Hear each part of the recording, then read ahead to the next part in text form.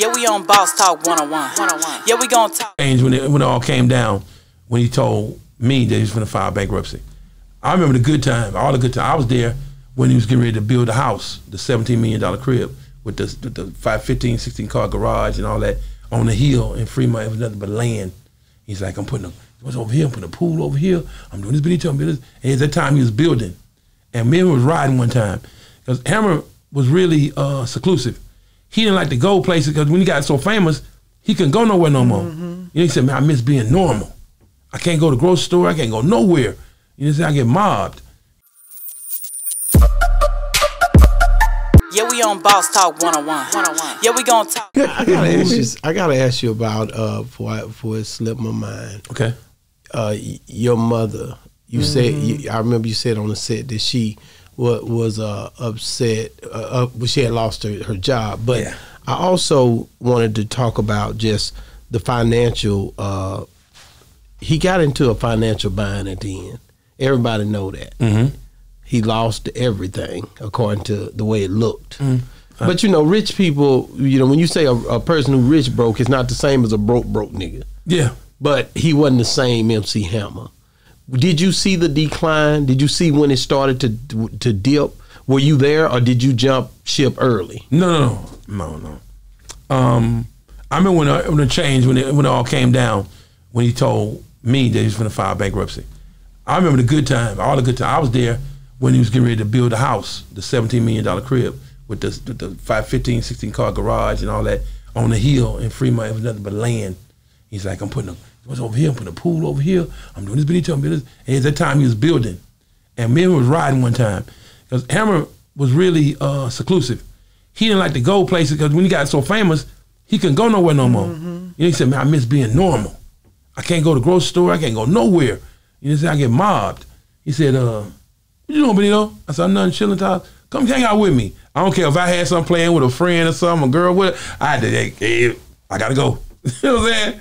So I went to the house and he said, let's go riding. We just went riding, man, up in Pleasanton, California. We stopped at the KFC, because Hammer used to love chicken. He loved them chicken hot wings. That was his favorite food, them hot wings from KFC. And we stopped there and ate, man. And we sitting there talking. I asked him the question. I said, Hammer, how's it feel to be a multi-millionaire, man?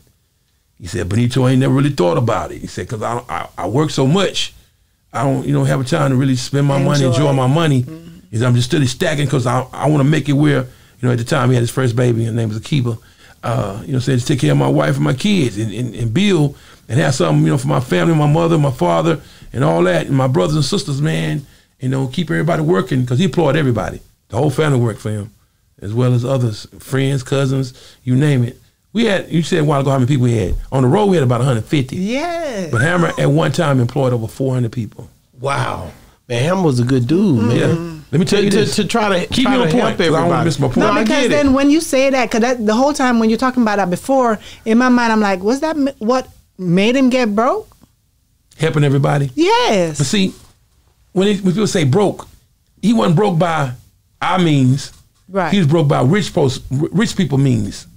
When Hammer filed bankruptcy, he still had $30 million. And that was in 1990, four.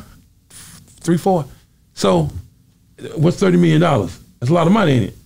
But but he filed the chapter, I don't know if it was 7 or 11, one of them two. Whatever it was, everything was frozen for 7 years. Wow. So I knew he did all that. And he gave up the label that I was signed to. I was signed to Buster Records. B. Angie B, remember her? Yeah. 357. Ho Fred Ho. David Black. Wow. One Cause, One Effect. Dope. Special Generation.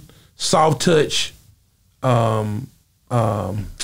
was 2 other groups. I can't remember their names. But anyway, he had about 10 groups. He let us all go. He released us to his brother Lewis. Okay. So we stayed down with Lewis for another year. Okay. So I didn't leave Fremont. I stayed in Fremont for a whole another year after Hammer released us. Hammer just had to take a break because he's like, I got to get my head together. When we was signed with Capitol, Buster Records, Capitol gave Hammer an open checkbook to do whatever. At the end, Hammer said over $9 million unaccounted for. $9 million. That's when he was buying them horses and the race cars and all this kind of stuff, frivolous spending what unnecessary. And not tracking everything. Yeah, and when tracking it, and it all fell back on him. So at the end of the day, he's like, damn, how did I spend all that money? I don't remember spending all the millions. But his brother was doing it. Lewis was doing it and handling all the business. Lewis was the manager of the year one year. And Forbes 500. Him, his brother, for being the manager.